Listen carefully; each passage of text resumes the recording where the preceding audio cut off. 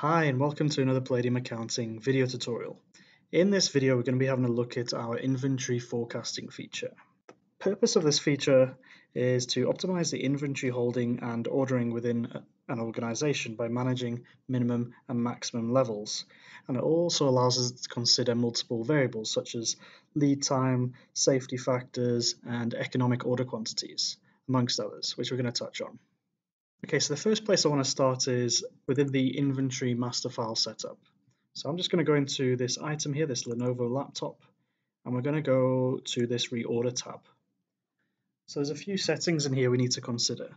So firstly, we have the ability to forecast at company level, so we can have a maximum and minimum level here.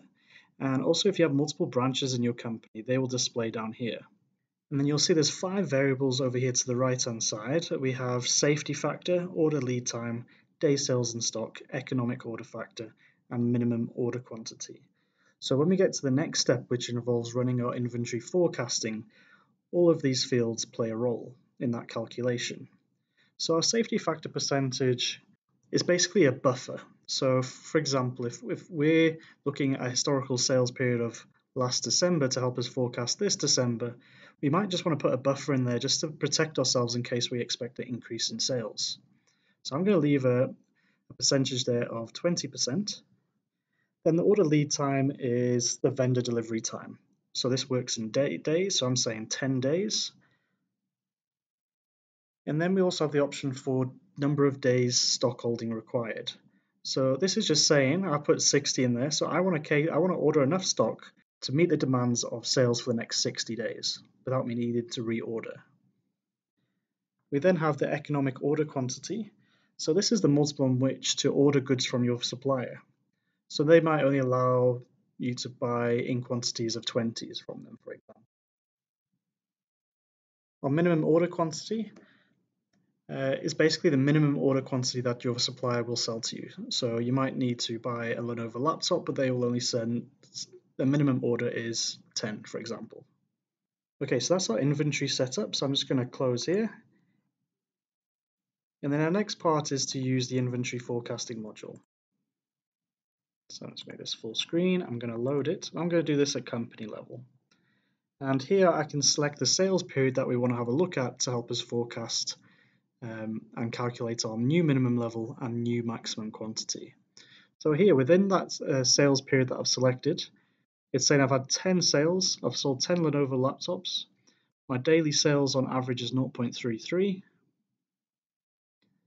and we have the lead time of 10% there. We've also got the safety factor of 20%, those both of which are pulling from our inventory master file that we just had a look at.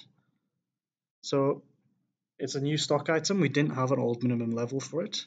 And then based on the calculation that it's using, it suggests the new minimum level should be 4. So you'll see here, this gives you the calculation if I hover over the column header. So it's daily sales, which is my 0.33, multiplied by my lead time of 10, plus my safety factor percentage, which actually comes to about 3.96, so it's rounding it up to a minimum level of 4. Okay, and then to calculate our new maximum quantity, again, if we just hover over the column there, it gives us the calculation. So it's looking at our new minimum level of 4, plus days sales in stock that we want to cater for, which is the 60 days, plus new daily sales times the 0.33, which comes to just under 20. So which plus the 4 gives us the 24 that's suggesting. So once you've run this, you'll just press save. It will then update your inventory master file accordingly. So if I go back into my inventory item,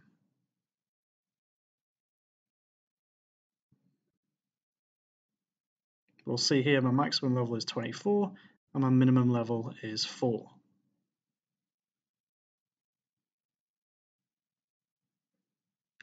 So at this point, at any point in time, if we want to see what items are below our minimum level and therefore need reordering to meet our demands, I can go to inventory reports, we can go to quantity reports, I can also do it by location.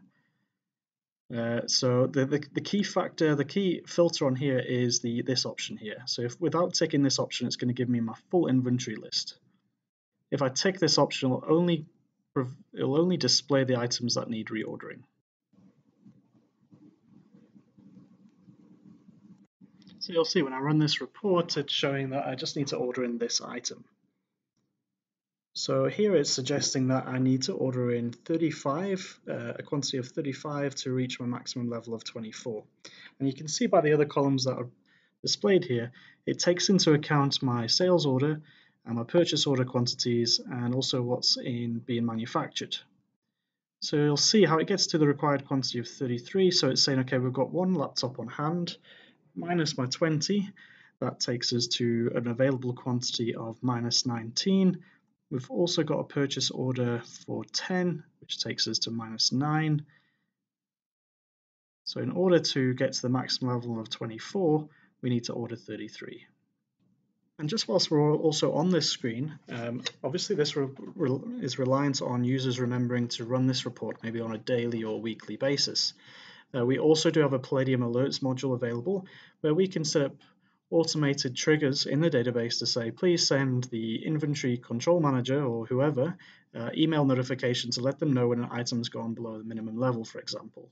Or we could automate this report on a daily basis. Just something to consider. So in real terms, you can have multiple items that display on this list. So the next step would be obviously to order these items. So we have two options here. So on all purchase documents, we've got a very smart feature. It's often considered to be one of our hidden secrets on Palladium. So I'll first select a supplier, and then this little button over here, order form.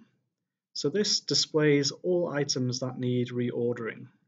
So if I select OK, it'll bring all those items through automatically. You can also, if I go back into there, just create a new document,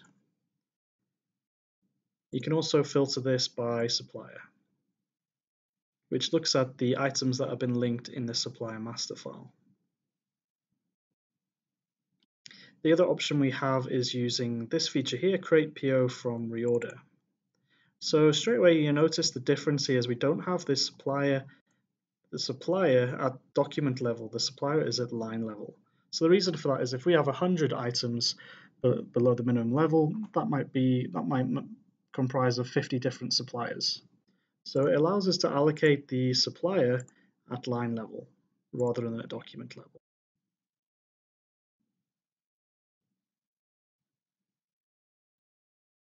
So the idea of this is when I've got all my items and I've linked them all to a different supplier, it will generate multiple documents in one go. And as you notice, this generated a purchase requisition. If you wanted to go straight to a purchase order, there is just a setting available in our control panel. The payables, and it's this one here, create from bulk reorder form, purchase requisition or purchase order. So you can just switch that over if you want to. Okay, and that brings us to the end of this video tutorial. Thank you for your time. If you have any inquiries, please contact us on the details provided here. All right, and thank you. Enjoy your day further. If you do have any requests on video tutorials, please let me know in the comment section. Thanks a lot. Bye.